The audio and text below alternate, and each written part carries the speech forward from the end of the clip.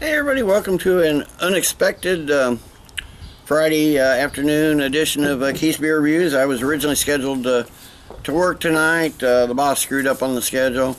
Didn't need me tonight. Actually, he changed it yesterday and wanted me to work last night. He tried calling me yesterday afternoon. Well, obviously while I was gone doing the Pliny review. So I got he worked last night, since I couldn't get in, and since I wasn't gonna work after drinking a beer, and got today off too. So I'm gonna do a beer from an Iowa brewery. I've reviewed a few of their beers from the Peachtree Brewing Company. I'm gonna do their Sidekick Kolsch style ale. It says brewed by Peachtree in Cold Spring, Minnesota, which is not exactly true. They don't have a canning facility. I think this is the only canned beer they made. It was brewed at Cold Spring Brewing in Cold Spring, Minnesota. Apparently under the watchful eye of Joe, the brewmaster at Peachtree, but it's not exactly brewed at Peachtree Brewing, but it's got their name on it anyway. First canned beer I've seen from them. A little bit from the website, and something similar on the can. It says Sidekick Kolsch. Some beers fight for attention, and then there are some unsung heroes. Wearing the mask of a lager, this unfiltered ale is crisp and refreshing. It packs a wallop of flavor. Lightly hopped and brewed in the tradition of Cologne, Germany, this Kolsch-style ale is the perfect companion for your backpack, tackle box, or picnic baskets. Ka-Pow. There's a little bit more there. It comes in at 5% ABV. So, I get this can open. Don't need my my trusty BB Barfly today. Get it. I'm going to pour it into my new 88-cent Goodwill glass that I got yesterday with the cute little doggy on it. I thought that was nice. Another goblet-style glass. I think I can probably pour fairly aggressively. Yeah, it's not bad. That's a nice light straw yellow. Got a nice couple fingers of a white head. Really foamy looking, kind of creamy looking. Moderate amount, not a ton of carbonation streaming up, just a real moderate amount of carbonation streaming up, but looks like a Kolsch. So, and it's one other place it says this style is commonly filtered. We prefer to leave this beer unfiltered like a Kellerbier. So there's a slight haze to it, but it's fairly clear. Looks fairly filtered. So I don't know if that's totally unfiltered or not. But anyway, let me get a nose on it. Okay, yeah, I'm getting some grassy hop notes, a little malt, a light fruitiness. It's not really anything I can particularly tell. Just your generic fruitiness. Got some sweet undertones to it. Definitely got that slightly grassy hop aromas. They're a little less prominent, but they're there. Possibly even almost a little like corn or something. Maybe just a hint of a honey sweetness, but nice light smelling beer. It's light smelling, but smells nice. Nothing definitely wrong with it. So let me give it a taste. Okay, you get those light, delicate, fruity flavors right there at the beginning. Definitely a lot of those. There's a lot, but they're really light, grassy hop notes in there. Those generic fruity flavors kind of kick in a little more there about mid-tongue, mid-palate.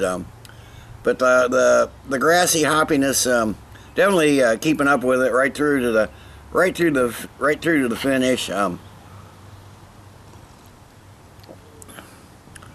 The hop bitterness, the slight hop bitterness kicks in, especially right there at the back of the throat and into the finish.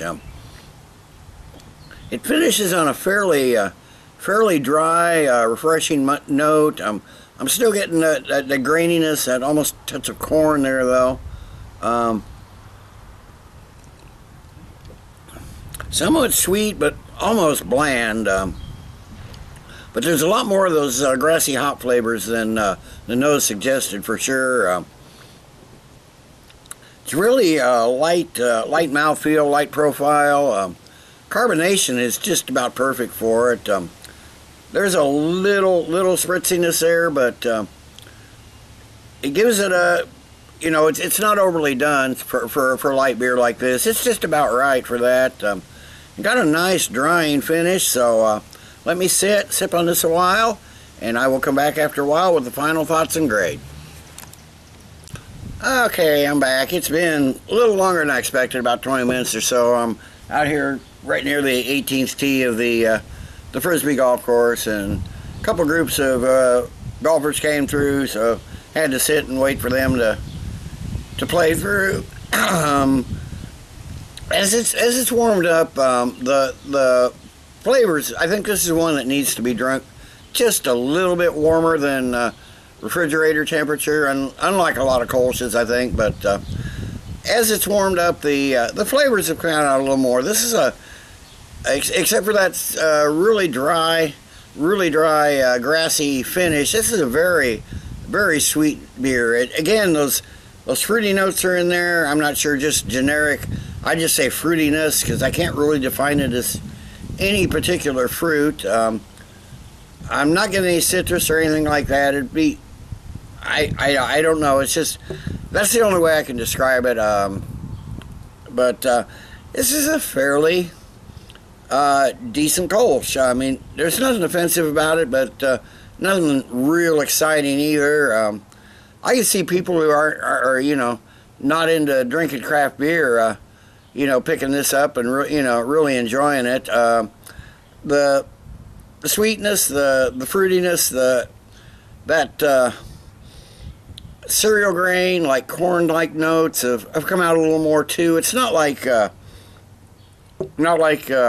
adjuncts like you get in macro brews, but there is a hint of a corn there.